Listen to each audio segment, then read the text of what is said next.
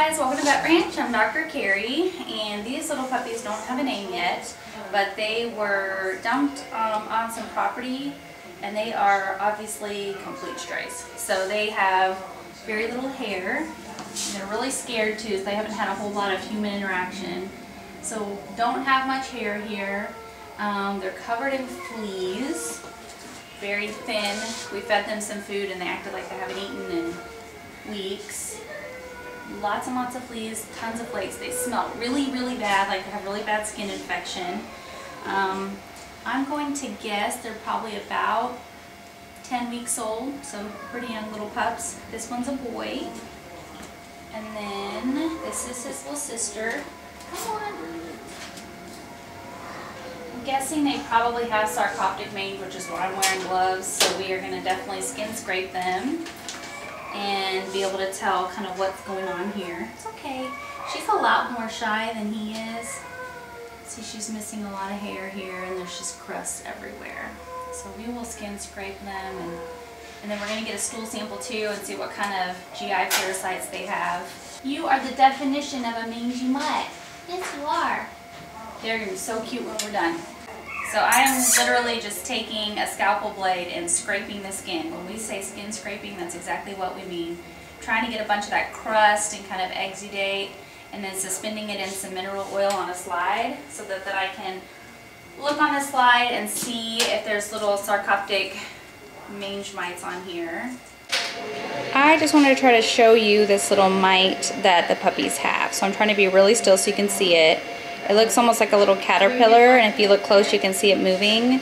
So this is what we have in both of those little puppies. And that is Demodex, so that's demodectic mange. So hopefully you can see that pretty well. They're everywhere. We are rechecking our little girl. We're actually calling her Bindi. Unfortunately, her brother stopped eating probably a day after he got home from the first video, from the first treatment. And then he passed away very quickly after that, very quickly.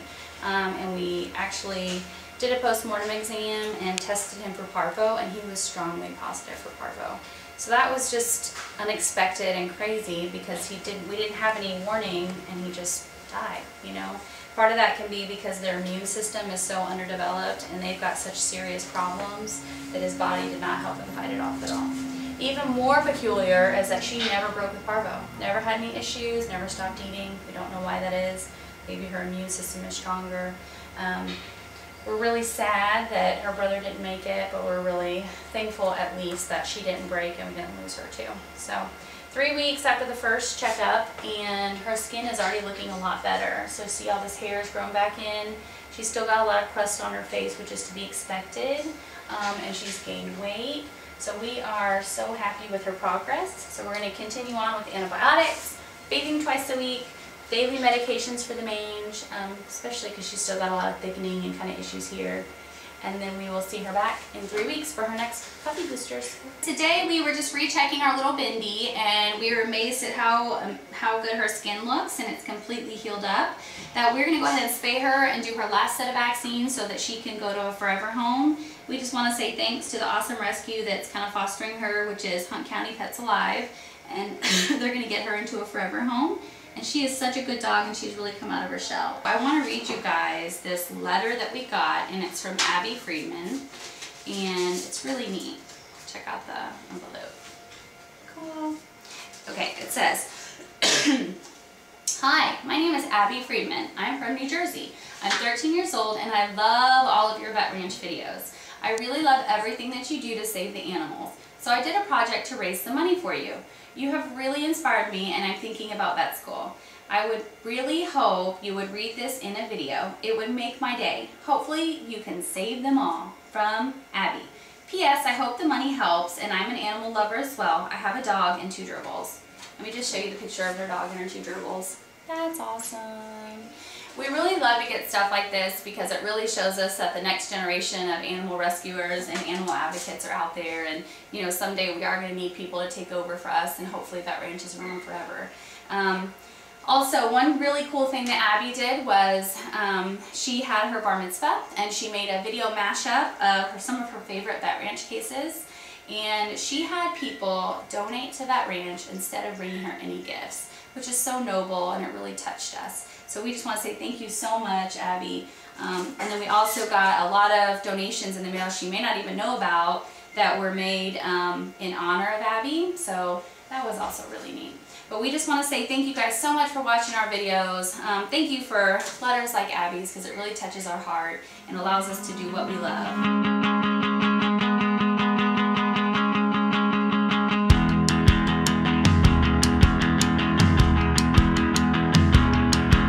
Today we are saying goodbye to our little Bindi. She's such a precious girl and we're going to miss her so much, but we know she's going to get a home really quickly because she's so cute.